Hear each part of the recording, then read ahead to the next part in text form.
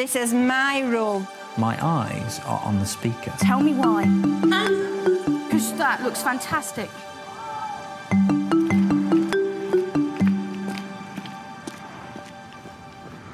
You look lost. Where do we leave the water? Pitt Street Primary School in Mexborough, South Yorkshire. Hello. Good morning. And who's this then? It's Holly, isn't it? I remember you, Holly. How does a top teacher lay down the ground rules for good behaviour at the beginning of the school year? Put your name on here for a school dinner. John Bailey's come to observe former Teacher of the Year, Libby Price, on the very first morning of her new reception class. Oh, what lovely smiley faces. Come on in then. Libby's first job is to reassure the parents, who will be a key tool in the work she's doing with the children. It's mornings only for the first 2 weeks. You look in command. I mean, as a matter of fact, you're as in command of the parents as you are the children. You look very confident and in control. Is that how you felt? How do you feel at the beginning of term? I'm always anxious at the start of the school year. I'm thinking about where did I start last year to get them where they were by the end of the year. Oh. When they first come into school like this on this first day, they haven't got any rules or boundaries, and I don't want them sat waiting for me. I want them in and activating and getting interested and on with things. And I ask the parents to stay with them until the parents are absolutely comfortable that their child feels secure and able to be left. If you're not settled in your environment, learning goes out of the window. Absolutely, and I always think it's the reptilian part of the brain that is in command. Basic survival things that need to be dealt with before you can actually teach the children. The children become receptive to new learning. I'm itching everywhere. You're itching everywhere. Oh, let's just scratch your little back just like that. That might help. Does that help? Yeah? Perhaps if you did a nice stick, it might help take your mind off it. Hey, come in, Holly. Come on, let's have a look. There you go. Come on, sweetheart. Let's have a look. Let's have a look what you were doing just here then. Is this your picture? What a clever girl. You can already write your name. If we're interested in behaviour management, in fact, what's happening here is that the children are walking into a room and finding familiar and enjoyable activities with which they feel comfortable. Is that right? Absolutely. These, to me, are nursery-age children. They're not yet reception children. They're in a state of transition, and I've got to ease them in and make sure that the experiences that I'm giving them are good, solid experiences that they can handle and deal with so that they'll feel comfortable in that classroom. That's almost like the first thing, isn't it? The provision is very important, because unless you get your provision, when your provision is wrong, that's when your behaviour issues are likely to occur. Do you know, I'm going to give you a clap. In fact, you can give yourselves a clap for coming to school on your first day and being such fantastic children. When you're in my class, you're Mrs. Price's tigers, right? We're all tigers in this class, right? And do you know what tigers do? They go... And some tigers can run very fast, and catch antelope. I'm very interested in your Ra. What's all this tigers and Ra about? What's happening there?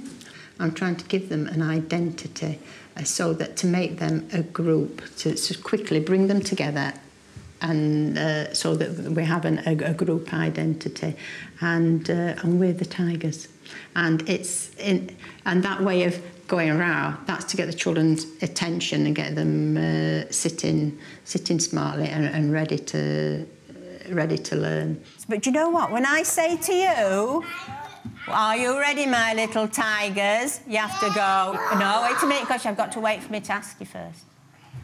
And you only do it one time. Are you ready, my little tigers? And then you cross your arms like that. It's putting routines into the day, because at this particular point, the quicker I can establish routines, the more secure the children feel. Come on a little bit closer, a bit closer. Claire, you're sitting beautifully. Wow, what fabulous children. Goodness me. You're sitting beautifully. You're sitting so smartly. Do you know what this chicken says here? It says, good sitting, please. And you are doing excellent sitting. Well done. I'm so pleased with you. I'm just going to hazard a guess that these routines and being absolutely clear about them is probably more important than the rewards and the sanctions. Yeah, the children enjoy doing them, and it builds things into the day that the children can relate to. I think you have been absolutely wonderful this morning, right? Give yourselves another pat on the back. But now what we need to talk about now, Rebecca, is our class rules, something that keeps us safe in our class. What do you think would be a good rule to have in our class? No smacking. No smacking is a good thing to do, yeah? Now, should we run in the class or should we walk?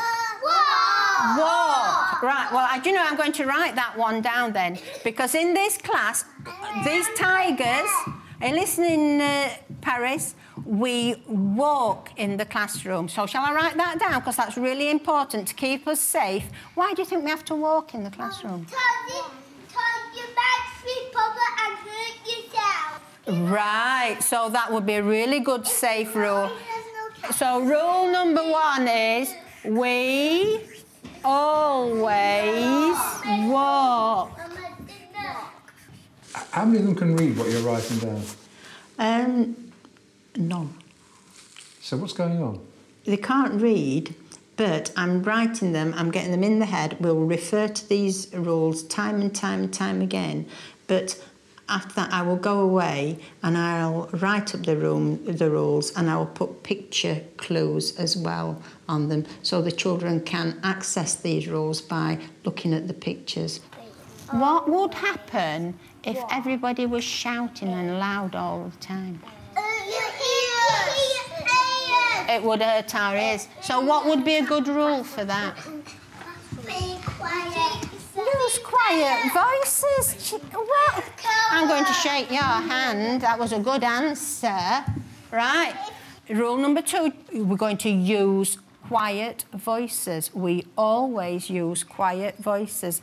Oh, yeah, This one here, this is my rule, this one, and it says, sit down and I'll read it to you. It says, we are always kind and help each other. So in this class, tigers are always kind and they always help each other. And my rule, that is the strategy that I used. If someone did something that wasn't acceptable behaviour, I can get the children to self-assess against that statement. Are we sharing, girls? Sit down, please. Remember, we're kind and helpful. And Claire, remember that rule about quiet voices? You have a constant flow of language that reinforces appropriate behaviour, either encourages children to renegotiate or to look at what other children are doing and getting on with it. So you're doing a lot of cognitive work with them. And then the last resource that we use in schools, the kind of rewards and sanctions, that's going to be the last thing that you teach them. We're all going to stay on the sunshine. If you do something that we don't like at school, then you can't stop on the sunshine. Right? Are you listening, Aaron? Watch, please, because this is really important, because if you do something unkind or something that's not helpful, then we're going to take your name off the sunshine and we're going to put it all by yourself on the rainbow. Sunshine is good. Superstar is excellent. Right? What is the wind one for? This one is not good, and this one's terrible. If you get on the rain cloud, then I have to speak to your mummies and say, I'm very sorry, but they've broken one of our rules. So do you want to be on the rain cloud? No. Do you want to be on the rainbow? No. No. Would you like to be on the sunshine? Yeah. Yeah? Who would like to be a superstar? Yes. Yes. It's this belonging thing again. You know, we all want to be together, we all want to belong, and they all want to stay on the sunshine, not go on to into the other parts. But it's a very effective way of managing behaviour, and the children can manage it themselves, really. But can I get back onto the rainbow and onto the sun before the day's out? You can get back onto the onto the sunshine. Yes, every day starts afresh. At the end of the day, we'll put all the names back on the sunshine, and it starts again. 2 weeks later, John's here to see how the children are responding to Libby's rules and routines. Libby's now had individual conferences with the parents to share her expectations and code of behaviour.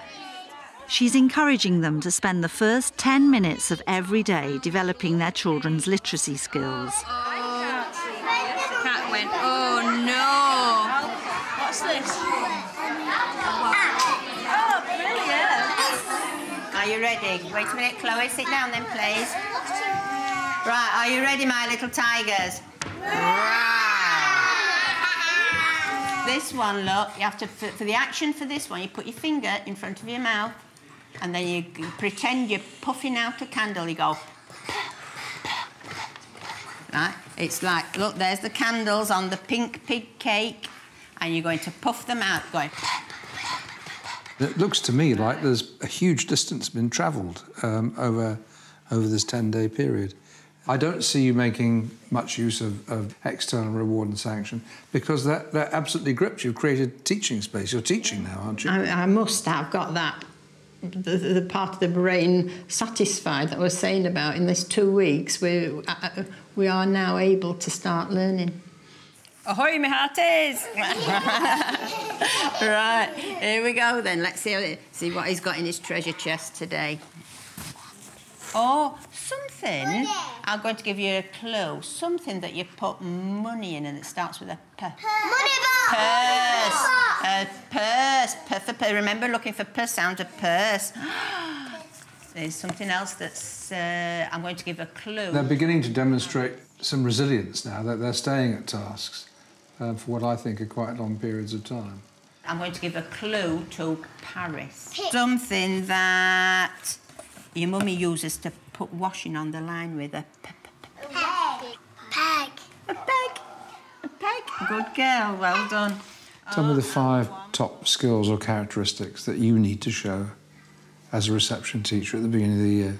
The relationships in the classroom, the provision, they need to know who's in charge, having routines in place and having your safety rules in place. Establishing those expectations and relationships, it's not a one-day job. Absolutely not, no. It takes a long, long time for them to build, for them to understand your expectations, because there come a time where you've only just got to look and they know. They pick up on these signals. Well, these children don't do that yet. And so I always think that by Christmas, the children will be mine. So I'm working up to that, really.